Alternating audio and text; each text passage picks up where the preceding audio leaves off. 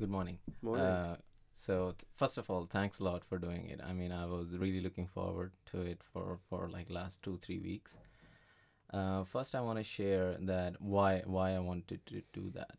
So, of course, I've grown up in Pakistan with the history of partition, and I read your paper, and I was just fascinated by the detail, and more importantly, um, how deeply you actually analyzed what happened. So even growing up with all those stories, I actually didn't realize that how many subtleties were there, and there is very less education regarding this. Uh, so that's my reason. But please, if you wanna introduce that, how you got into the subject or the research topic, please. Well, first of all, let me say thanks for having me. It's nice to be here and nice to be invited. I'm pleased that you've enjoyed some of the things that I've done in the past. I came to the history of the Indian Army first of all in the 19th century as a postgraduate student looking for a topic, and various people suggested various topics, and one that caught my attention was the history of the Indian Army.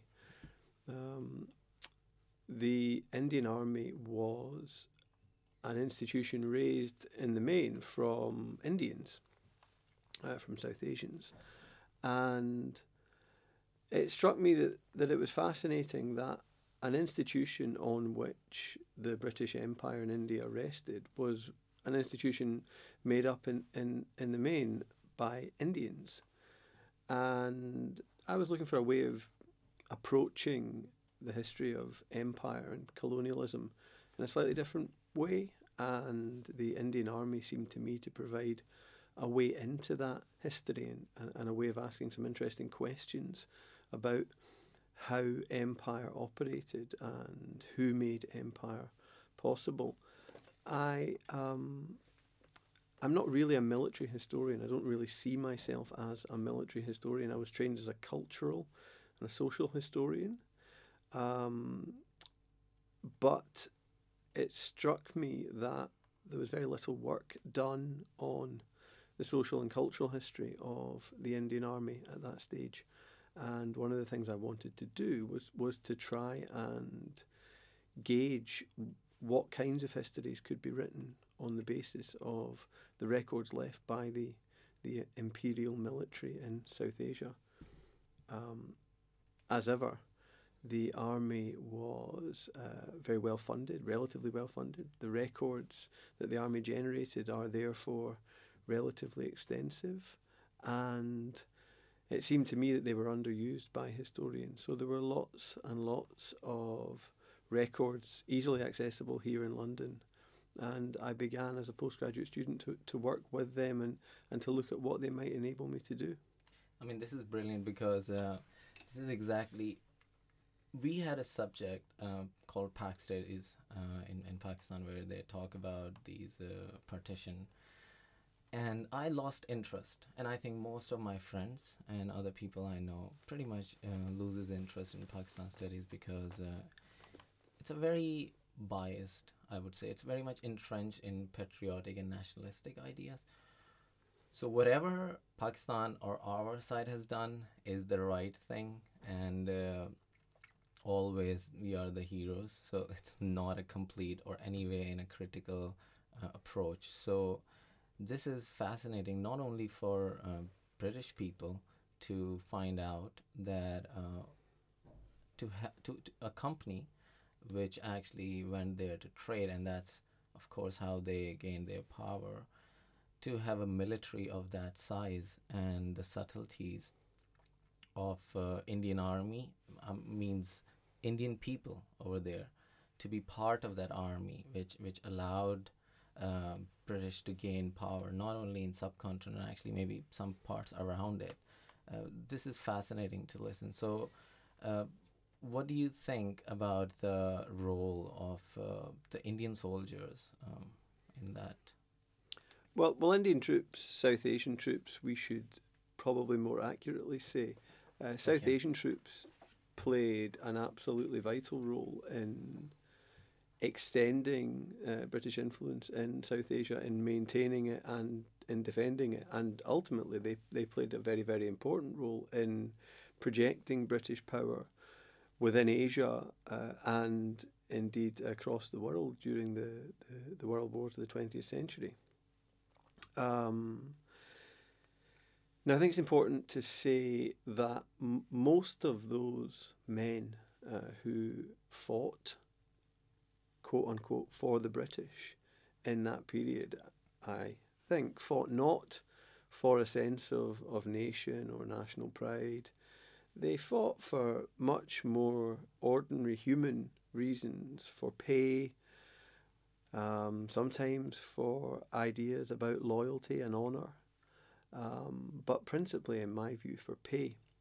And when we try to overlay onto the history of empire histories of nations, and you've talked already about Pakistan studies, we could equally say the same of India, and we could say the same of British histories. When we try to overlay national histories to make sense of what was in many ways fundamentally a multinational exercise, I think we lose sight of what was actually happening on the ground. And that's something that definitely happens in South Asia, where the history is quite polarised. But it's something that also happens here in Britain. We really misunderstand what empire was about if we think of it as a European white British enterprise. It depended at all times on the willingness of local people to play along with, to support, to collaborate with the structures of power and authority that made the British so-called empire possible. Yeah. So there's one word which you describe in your paper or in the chapter also, which is izzat. And that is a very interesting word, and I would really like to know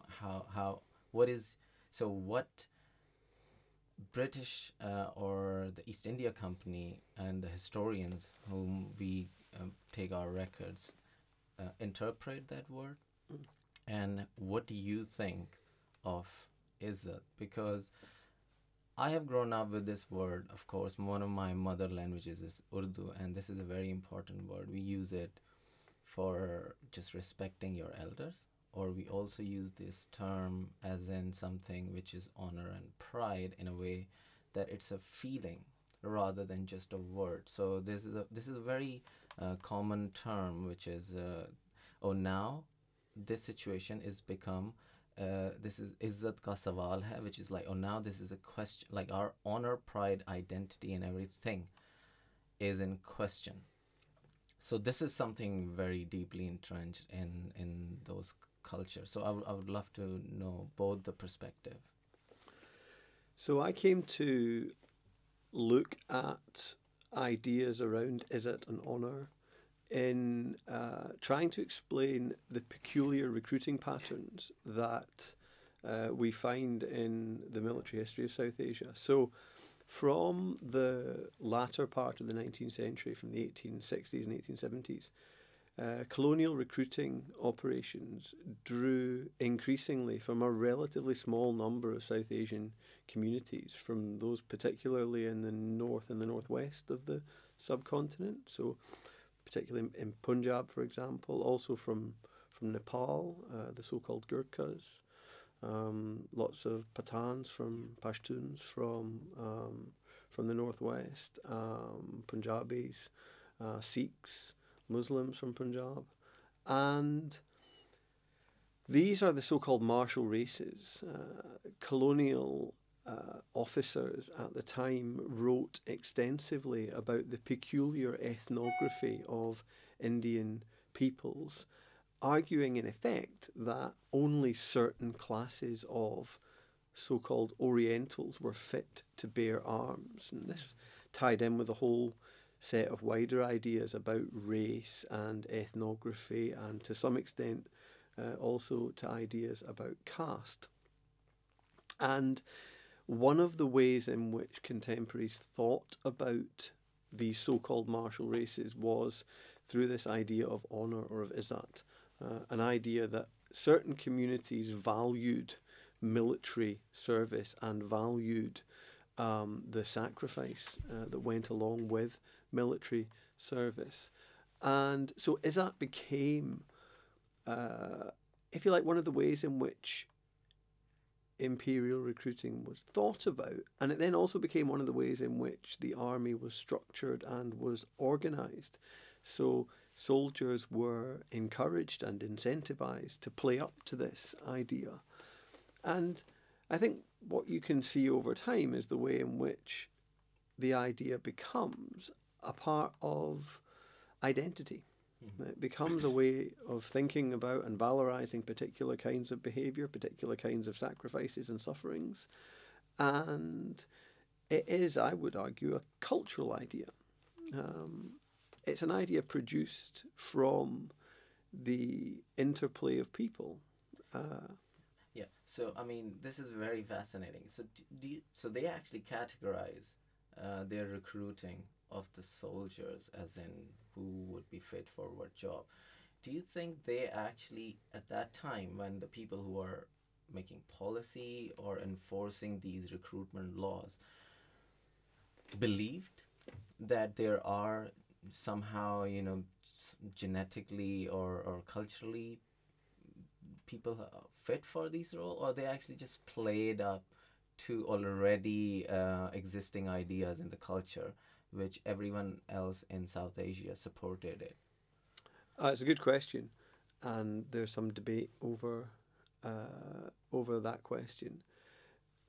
On the one hand, it's possible to see the martial race recruiting strategy, which was really about concentrating recruiting in particular places and amongst particular people. One can see that quite comfortably as a strategy of divide and rule. Yeah.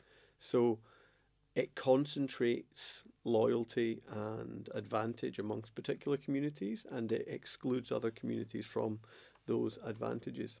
And there's certainly an element of that. This is the period after the Mutiny Rebellion of 1857. Yeah.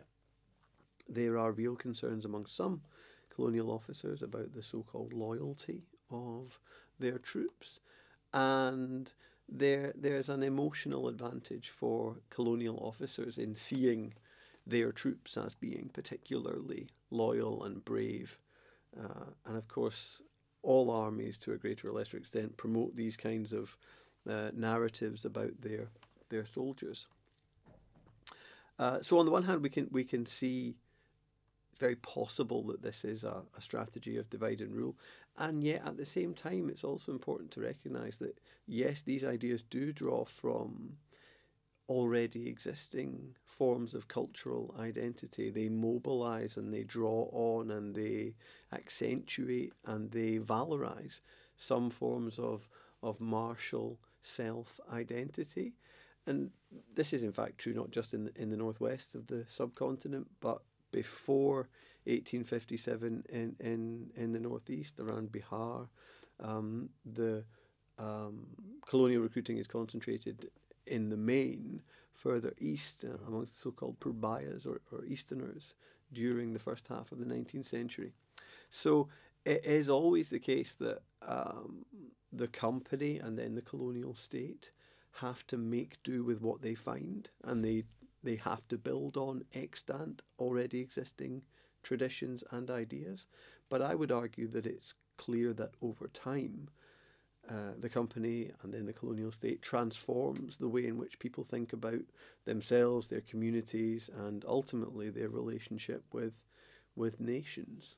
So there must be researchers sent by the government or East India Company to study the phenomena around culture or how we can strategize certain recruiting.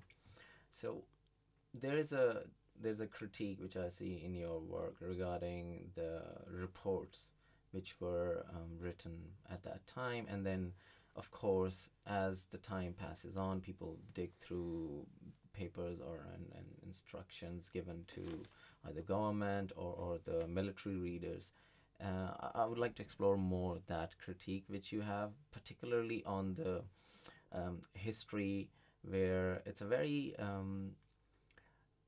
I would say, that ignored part of South Indian local soldiers. And once they were in the army, then what is their role? I mean, I haven't read anything. I've lived there. I don't know anything. I mean, I would share, there are few stories, but nothing more. Even in India, there isn't anything. So I mean, this is something which our generation who has grown up in Pakistan or India have no idea. What was it about? What is the story of those people? So let's take that second part of that question first of all. I would argue that the reason that the military history of the colonial period is relatively neglected in South Asia is precisely because it doesn't fit within the easy, comfortable stories about national becoming that are central to the ways in which many people in South Asia, particularly those in power, have sought to narrate that story. It's much more comfortable to rehash that familiar story about Gandhi, about Jinnah, and about the heroes of the independence struggle, than it is to think about these soldiers who, in some senses, collaborated with the English, who, in some senses, helped to facilitate foreign domination, if that's what we think happened in this period. So it's not surprising to me that we don't hear very much about the soldiers who fought on behalf of the company. I actually think those soldiers fought normally for pay, for the opportunities that service provided. They were really professional soldiers, and the military labour market in India for a long time had provided for considerable mobility. It was very ordinary, very normal for soldiering men to move between employers, as it were. I think if we think about these men as labourers and their employers, we get a much better sense of what was actually happening there than if we think about men fighting for nations and empires and countries. That's really a 20th century way of understanding what was happening. It wouldn't have made much sense to many of those people in the 18th and 19th centuries. On the question of recruiting and expertise, I would argue that the importance of expertise about Indian culture, Indian communities, about particular religions, about what we might call ethnographies, comes in fact not from the centre, from the company or from the state initially. It actually develops more locally, and I think we can see in retrospect that what happens is we get, first of all, officers writing about the distinctive experiences that they have serving with particular groups of troops, and embryonic forms of ethnographic or anthropological knowledge are produced, first of all, in quite ad hoc ways, in improvised local ways, and it's only latterly, from the 1880s, that process is systematised. It does become systematised. There are officers specially appointed to look after the recruiting of particular groups. They are expected to acquire ethnographic expertise, understanding the history and the culture of these groups, understanding where to find the best troops. But that happens after the knowledge has begun to form at quite local, independent, ad hoc levels. This is, I've worked with some of the army officers in my other private job, so you hear stories. What you are saying right now, actually, you can still go there and see the remnants of those patterns in Indian Pakistani army. So this must be something which is before, I think, the company arrived in subcontinent, and still somehow now, through the influence of 200 300 years of that coordination and working over there, still existed.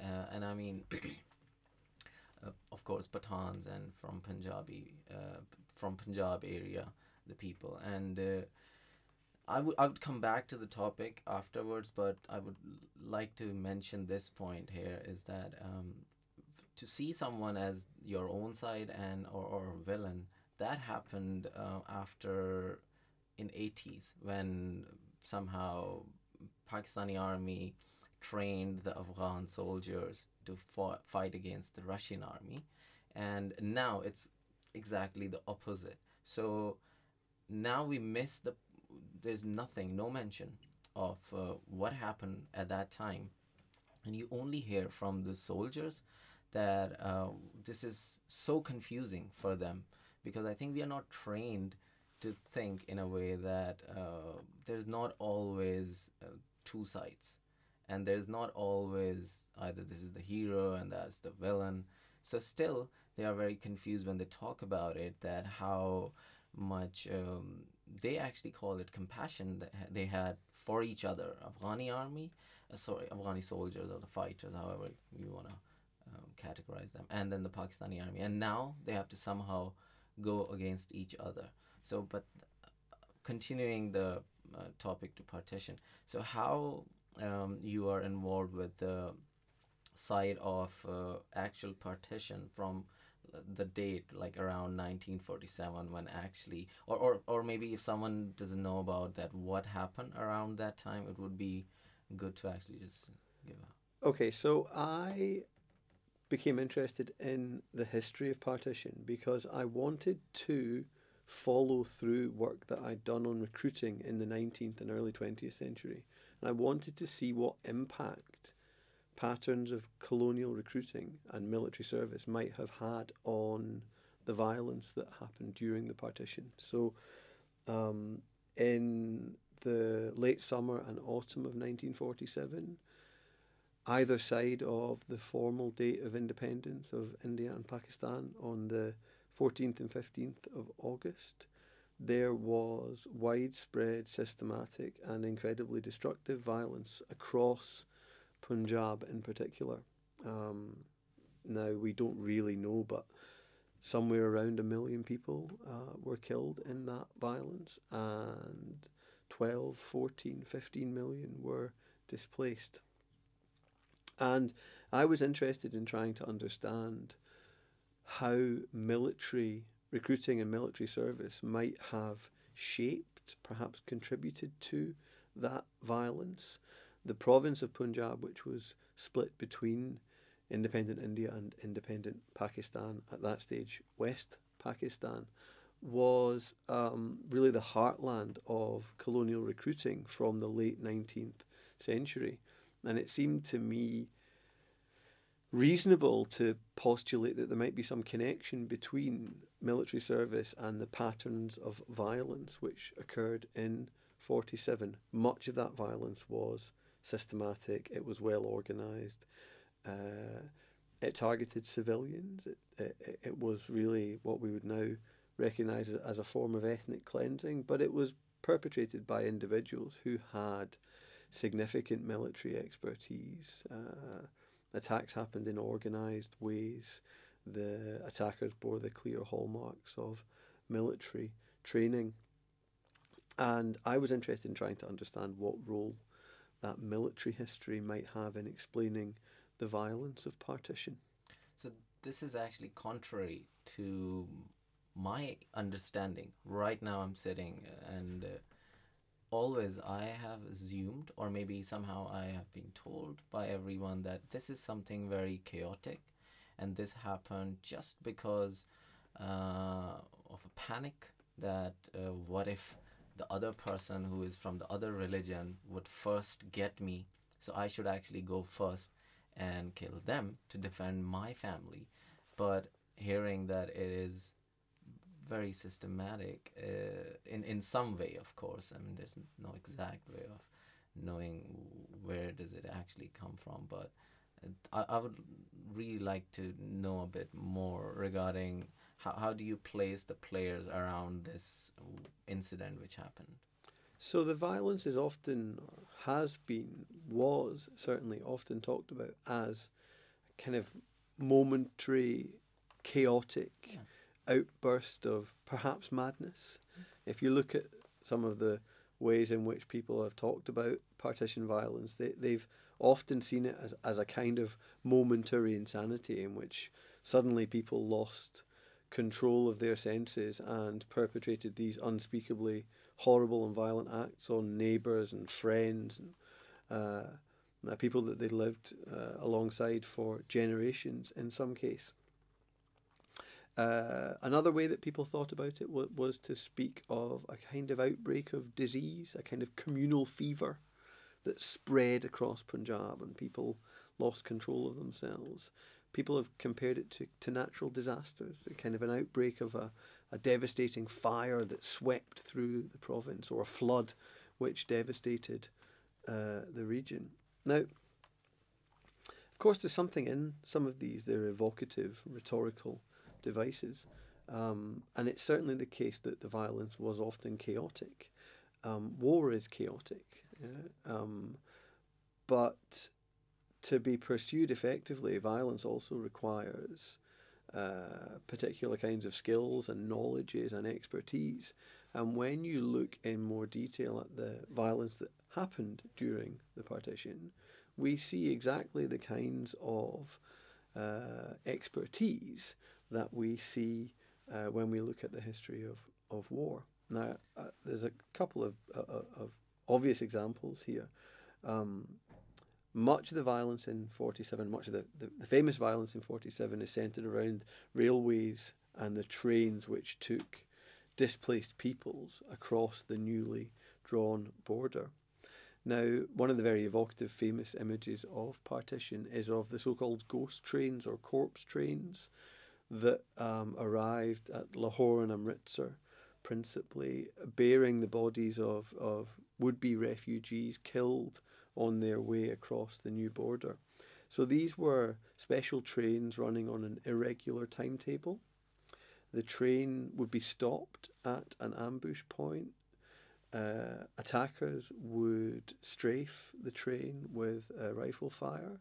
They would go into the train and kill systematically between carriage to carriage. They would loot the train and the people of their property, and they would send them on their way dead, stripped, to arrive at Lahore and Amritsar. And there are lots of very striking contemporary accounts of these incidents. Now, trains that are running on an irregular timetable are not stopped at specific ambush points by accident. Mm-hmm. There was a whole series of preparations made to commit those kinds of acts. They were calculated to send a message. They were a kind of performance, but they also provided opportunities for people to make material gain, to acquire possessions and wealth.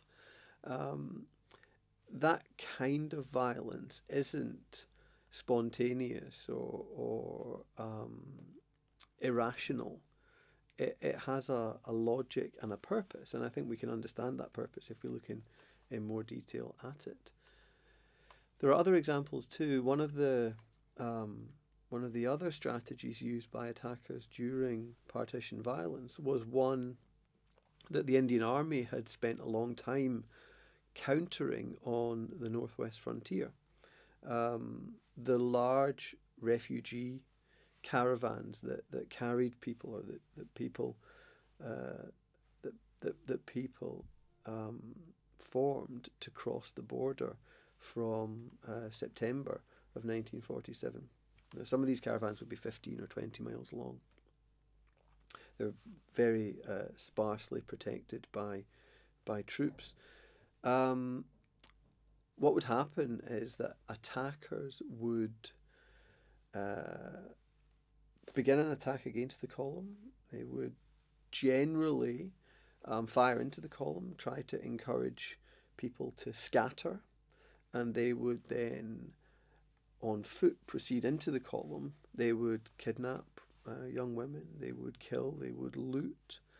The tactics used were very similar to those which tribesmen had used against caravans in the frontier. So the initial attack would be designed to draw out the defenders.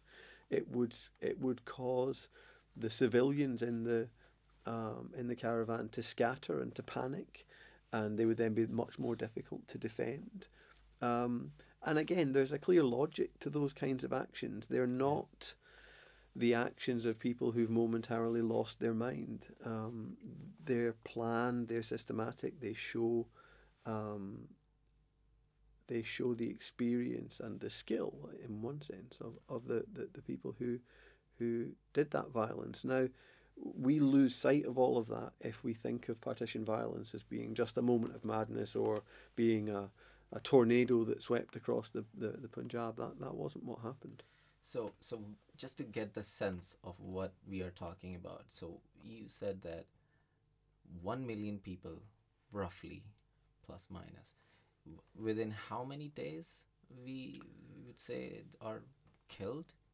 Well, the figures are disputed, and it's very difficult to give an accurate total, and it's not something I've spent a great deal of time trying to do. But the violence really escalates in 47 from March in 1947. There's violence in Rawalpindi, in the northwest of the province. Rawalpindi was one of the most heavily recruited areas. It's also in some ways quite a mixed area at that stage. There's quite a large Sikh population in Rawalpindi at that stage, and the violence really begins in March of 1947, and it escalates again from July, August, and then August, September, and into October. It's pretty acute and it's chronic through most of the border areas. It begins first in systematic ways in the towns, in Lahore and in Amritsar, where there are large, easily identifiable groups of so-called minority communities. And those communities are effectively ghettoised, and they're increasingly driven from the cities. And then the violence seems to move into the countryside, along the border areas in the disputed districts. And it's really late September, October before that violence begins to subside. And it begins to subside because most of the so-called minority communities have by that stage been displaced, or they've been driven deep underground. Wow. I mean, so within 6-7 months, this is, if you can understand your right as if something which is more organized, you wouldn't be able to just dismiss it, because no one talks about this event as some big war. It's pretty much rugged under the mats most of the time, and yes, it is very much discussed in the families who have actually experienced it, but in our media, in general films, in mainstream media, this is something not talked about in this way. And just to bring back, there's what you talked about the trains. There's one story. So my grandfather and my grandmother was living in UP, and that's where their ancestral house is. But my grandfather was in Delhi, and then he decided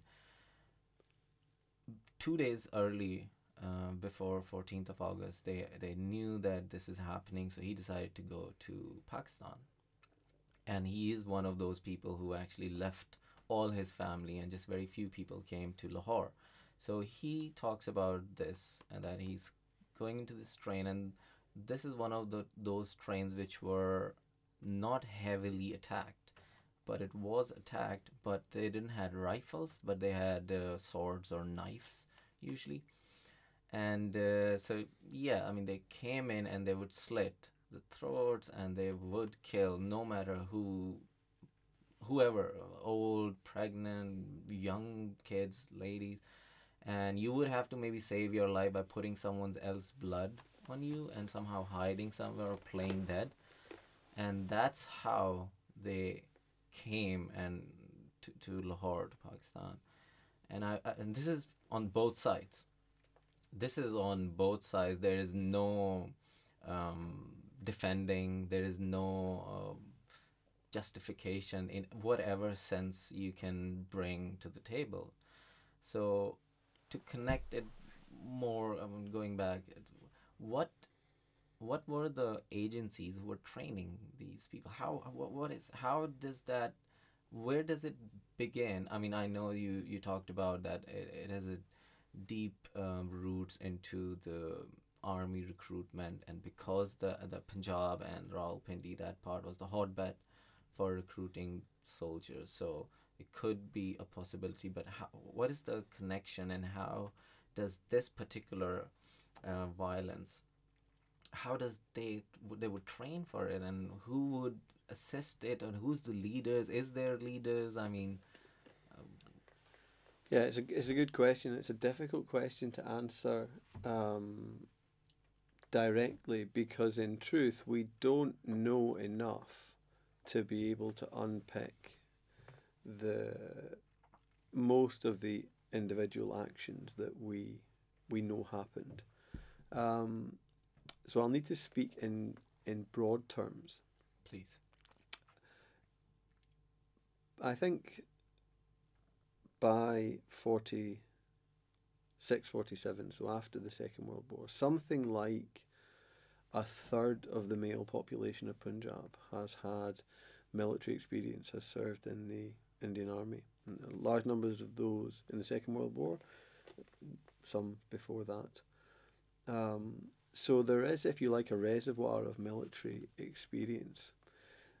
At the same time, there are trained and organised bodies of men attached to many of the political parties.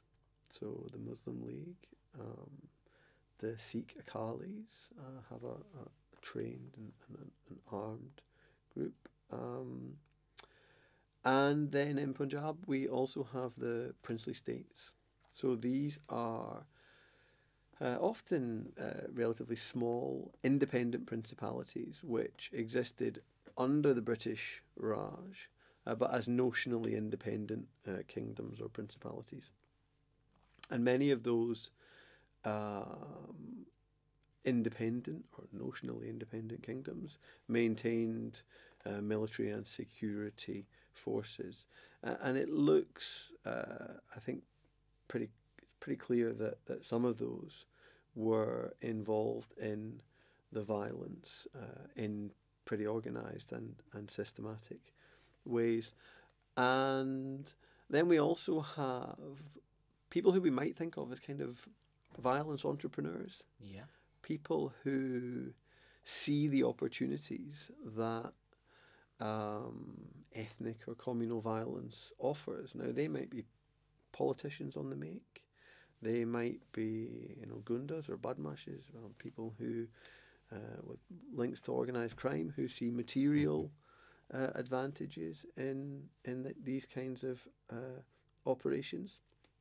And this all happens at a time when there are large stocks of military hardware, rifles, ammunition, machine guns, explosives, jeeps, washing around North India, in the aftermath of the Second World War.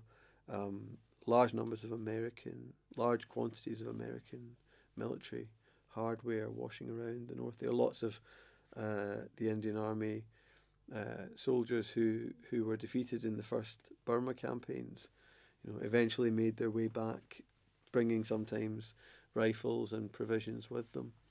And so you have large numbers of skilled men, relatively skilled military men. You have people with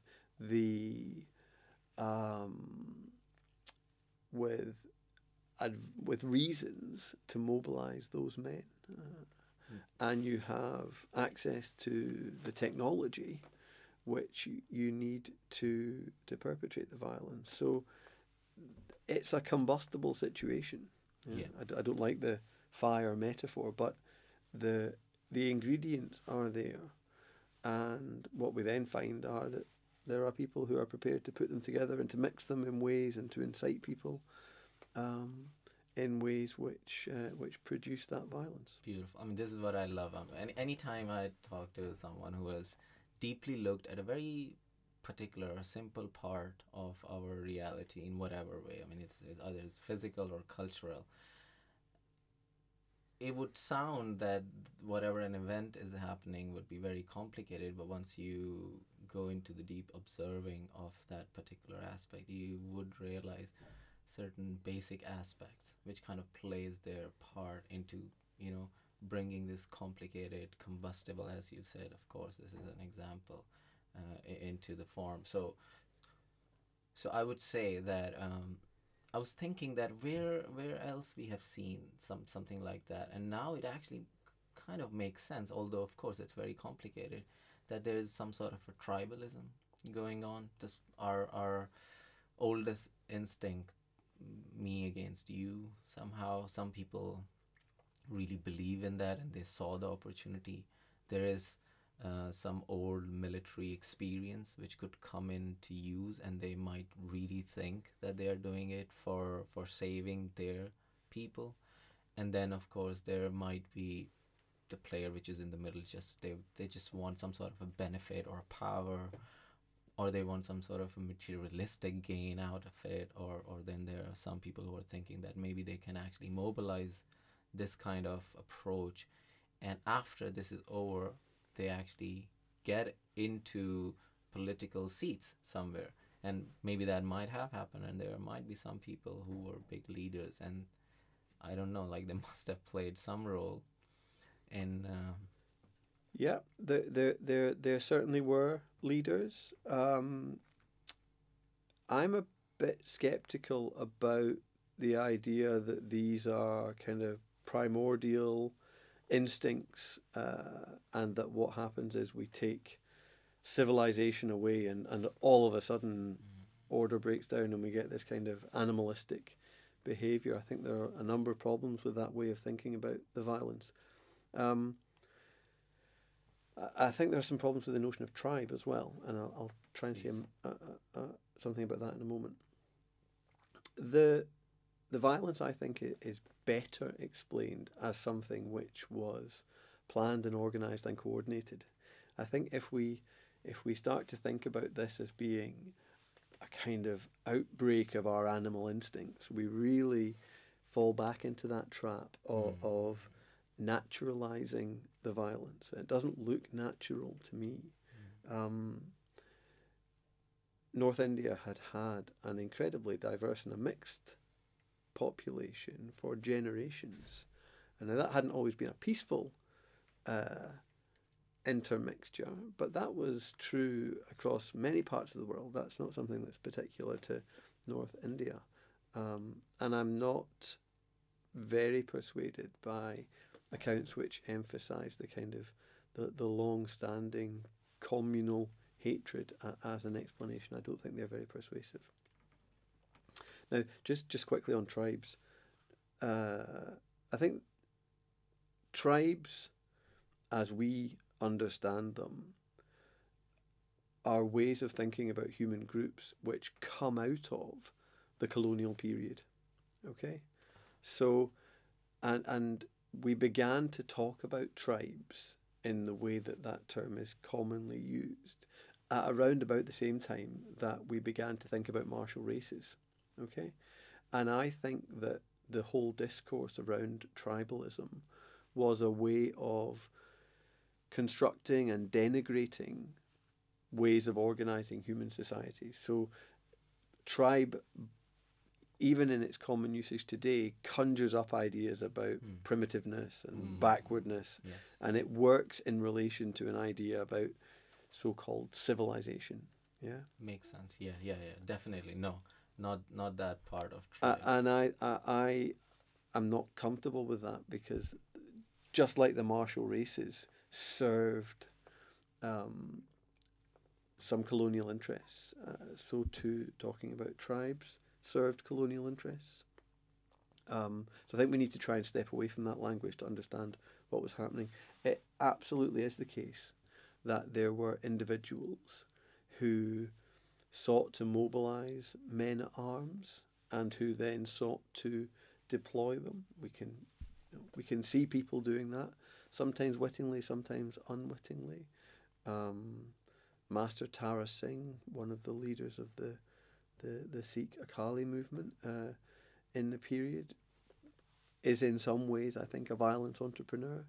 He may not always have realised what he was doing, what the consequence of the mobilisation he enacted was, but we can certainly see that that work that he does in inciting and mobilising and encouraging particular ways of thinking about the Sikh community and about their right to a territorial homeland is important in the violence of partition. I can see the trap, what you just said, in our use of language of tribe, and this is exactly what you just talked about, that yes, you can build ideas around that and again somehow organize this, and you can fall into this trap of talking about tribalism and then connecting back to our old instincts of somehow which is uncontrollable. And we have to, I mean, while I'm talking to you, still I'm falling into that trap. So this is very important to understand the subtleties between these things. So your project regarding the partition, what is the you mentioned that you are going to India next month. I mean, what is the update? What is going on? Are you collaborating with someone? Yes, I'm going to the National Archives in Delhi for a couple of weeks later, next month actually, in June. Principally, I'll be working there not in fact on the partition project, but on other work looking towards a book that I'm writing about the cultural history of the Indian Army in the late 19th and early 20th century. I have a couple of partition-related things to chase up while I'm there, but principally that work is going to be for the book that I'm writing. The partition project that I'm involved with at the moment is part of that work is a collaboration with a local company called Nutcook, who are a performing arts company, and they approached me last year through a mutual friend, in fact a former Greenwich student, and we have been working together for about 6 months now, looking towards a project on the oral history of partition and really trying to get partition into more conversations about British and South Asian histories. Mm-hmm. So these are histories which are very closely linked and tied together.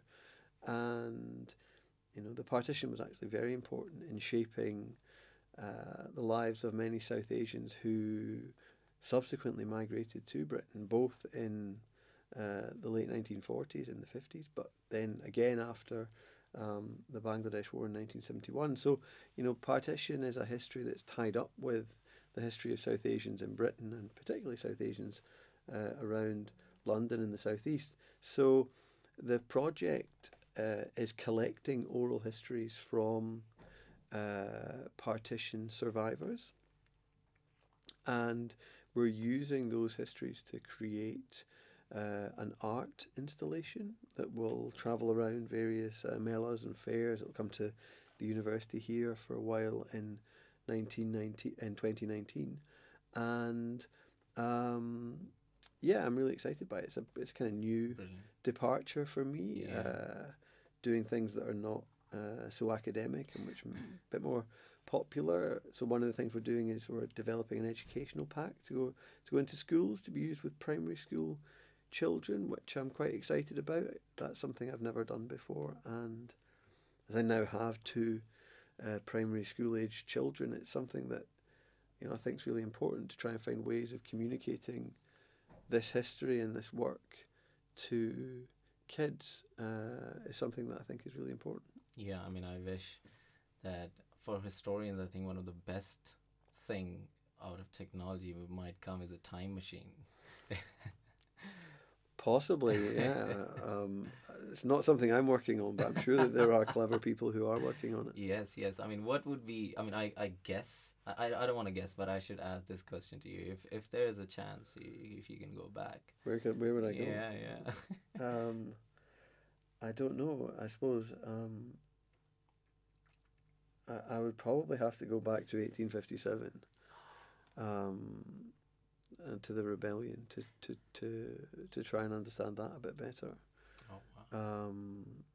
I would like to see what happened then. Yeah, and like to I'd love to go to what the British called the Northwest Frontier, and to really see what that was like in the 1860s, 1870s, 1880s. That would be tremendous. So again, that's what I think your book is about, what you are planning. If you want to talk a little bit about the book. Yeah, so the book is it's been a long time in gestation, but it's really a cultural history of the army in the period after the rebellion. So it looks at how the military was reorganised after the rebellion. It deals in some detail with the shifting recruiting patterns that I talked about a little earlier on. And then it looks also at how the military was deployed. And it tries to do quite a detailed and a careful cultural reading of how the army operated in the field. We now have a series of histories which provide us good insights into the social and cultural history of the military, and to some extent we have histories which help us to understand the military in South Asia. I think what we don't have nearly enough of are detailed, careful understandings of how culture shaped what the army did in the field. And I would argue that culture was just as important in shaping the ways in which armies fought as it was in shaping the ways in which armies were represented. And we don't know enough, and we haven't had enough good work looking at how militaries fight in empire. So this is more towards North Waziristan, or... Yeah, so I've done some work on Waziristan. I've done some work on the Black Mountains and the Hazara province. I've done some work on a series of other expeditions.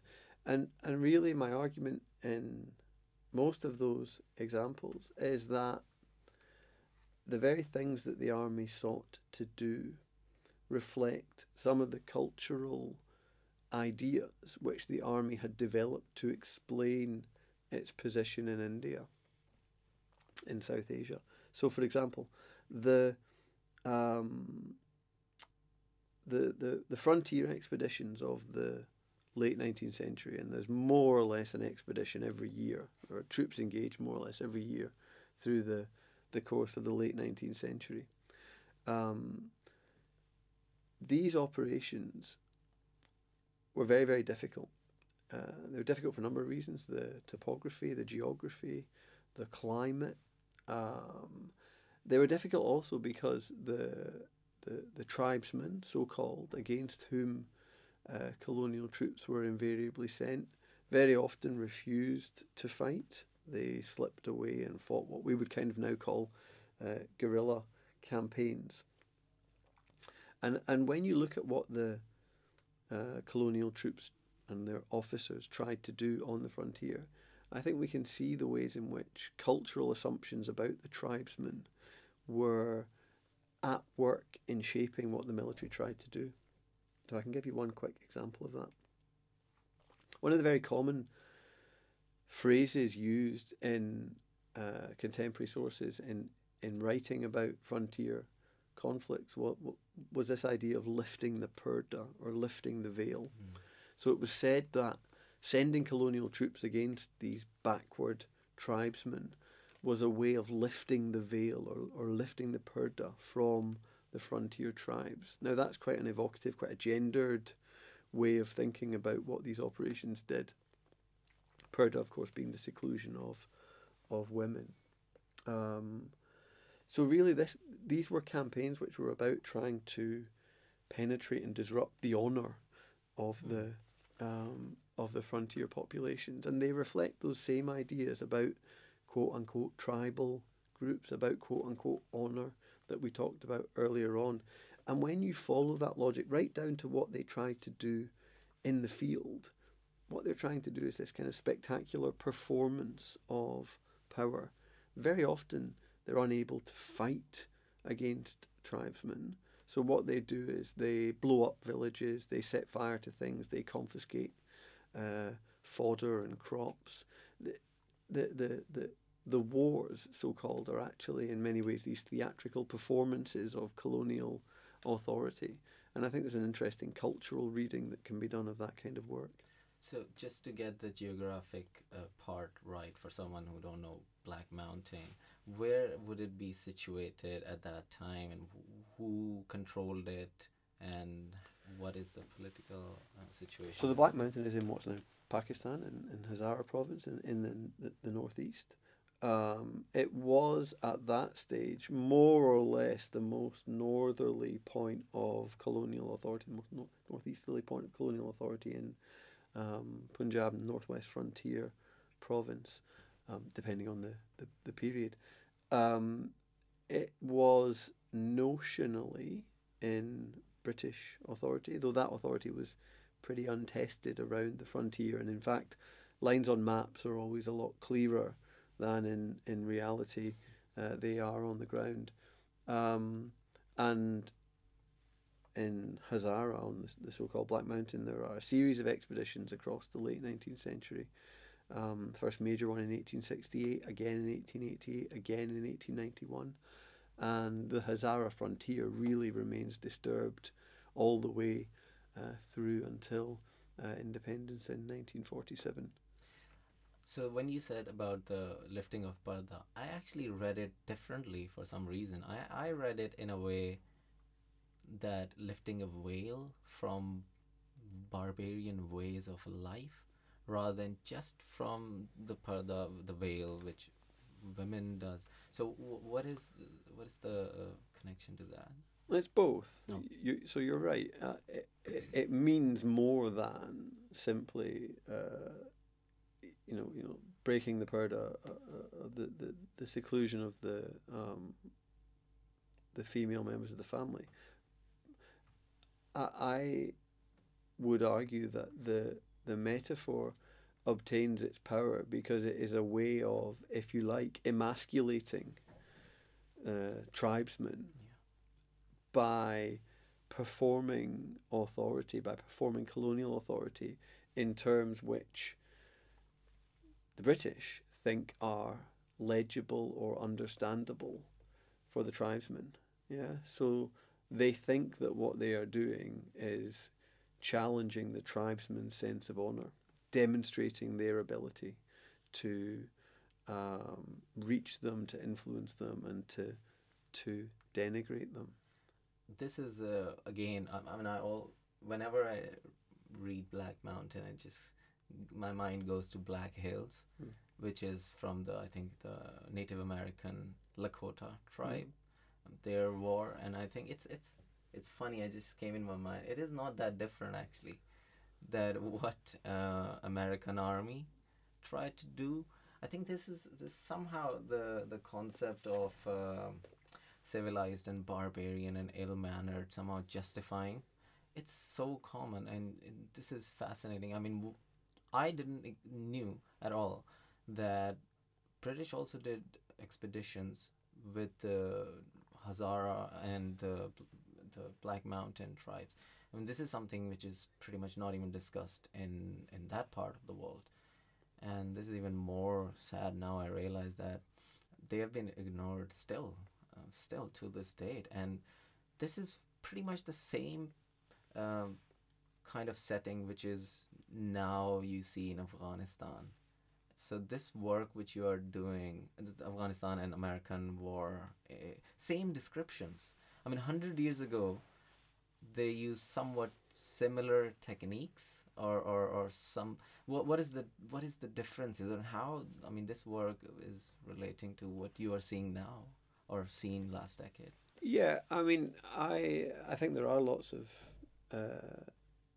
continuities. It's easy to overstate them. We should be careful to try to not to do that. But yes, there are lots of continuities. I worked first on the Black Mountain expeditions in 2002, which was not long after 9/11, and while the campaign in Afghanistan was going on, and I was very struck at that stage by the parallels between contemporary accounts of 19th century war and what I was seeing and reading about the ongoing campaign at that stage in Afghanistan. One of the ways in which that parallel appeared to me was in the role of technology. So the Afghan war and latterly, of course, Iraq, we saw lots of footage on the news of so-called precision munitions, of targeted strikes, which really became these kind of ways of projecting the technological superiority, the capacity of the American military, and their ability to target, apparently very carefully, very precisely, particular groups of people. And these operations, it seemed to me, had a very obvious spectacular or performative element. Yeah, they were almost calculated to be fodder for the 9 o'clock news.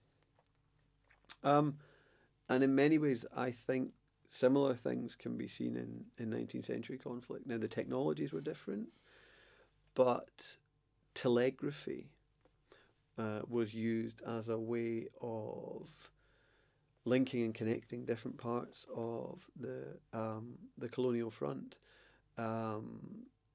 Mountain artillery were used as ways of targeting fairly distant villages across valleys for kind of spectacular destruction. And contemporaries who wrote about conflict on the Black Mountain in the 1880s and 1890s, wrote about choosing villages for destruction precisely because they were far away. So the technologies were different, but actually what was happening was a very similar, I think, kind of spectacular performance of military authority. Now, it was experienced in very different ways by the people against whom it was directed. Okay, so, and I think that's true in Afghanistan, and it was true in the 19th century as well. But for the people producing that show, it seemed to me there were lots of parallels between what was happening in Afghanistan, latterly in Iraq, and what happened in the colonial wars of the 19th century that I've worked on. So what is this? I mean, this is just your opinion. If you're okay to talk about, what is this drive we have, which is very common. We see it in many different war states. We see it in military powers. That demonstration which you have to do, is it somewhat our ambition which drives us, and then we want to somehow solidify it by actually testing it out with some other ways of living, and then somehow announcing it to ourselves and others that this is a superior way? I mean, what is this drive which it just happens all the time, rather than just being like, okay, this is just another way of living? Well, I can talk with more authority, I think, about what happened in India in the 19th century. And most of these conflicts are conflicts about resources and about power and about influence. So the Hazara campaign of 1888 begins when a survey party is attacked. Now, survey parties are about knowing and understanding the environment, and they're about knowing and understanding the environment usually for economic or material reasons. And although we don't exactly know what prompted the initial violence, I think it's hard to disconnect the violence from the wider tension between an expanding colonial regime and the indigenous societies upon whom that expansion is pressing. And that's a pattern that we see broadly across the northwest frontier, across the late 19th century. These are often these are often conflicts rooted in tensions over resources and influence. And I suspect the same was true in the wars of the 20th and 21st centuries. Yeah. So it's always about collecting stones, bananas. It's about something, yeah. I mean, it's about influence and power, yeah. It's a way of it's about influence and power. So I mean, this is great that you're trying to portray and actually share this kind of historical knowledge, which is truly important. I can see just this talk and just reading about it, that how we are somehow making the same mistake somehow. Even with all our technologies, I mean, we go through the same paths and we somehow learn pretty hard, and I think that is very important. What your projects are about, like the artistic oral histories. I mean, I think this is a great idea. I can see that it could benefit a lot of people or young generation kids or school kids or university who can grow up and actually understand and learn from what, I mean, you are pretty much dedicating your life to something which is very important. I mean, I can share a little story. So this from a sci-fi dystopian or utopian future, and this is about, and that's when I realized that how important the knowledge of history is. I mean, I always knew it, but there are those experiential,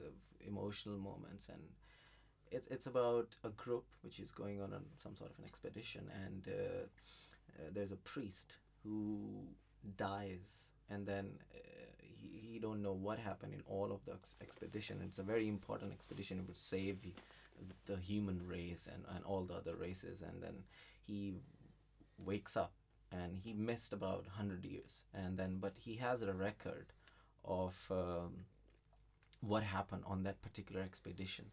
So and I'm reading that and he's listening to what happened, and in the middle someone asks him a question, and he's this priest who has a great influence and knowledge, and he says that I cannot say anything, I cannot actually be of any use if I don't know what happened in last 100 years. And I listened to each and every, I was reading, I read each and every thing which happened and how he interpreted, and of course his level of intelligence, how writer portrayed, and how he come to the conclusions, and how he used them as tools to then act in the present. So that, I mean, knowledge and that kind of interpretation and understanding, of course, as human race, and just even our individual capacities to act in this society through the knowledge we are learning. It is very important that we have a realistic and critical understanding of what is happening. So I mean, what do you in your ways in actually communicating somehow this kind of knowledge have found the best way?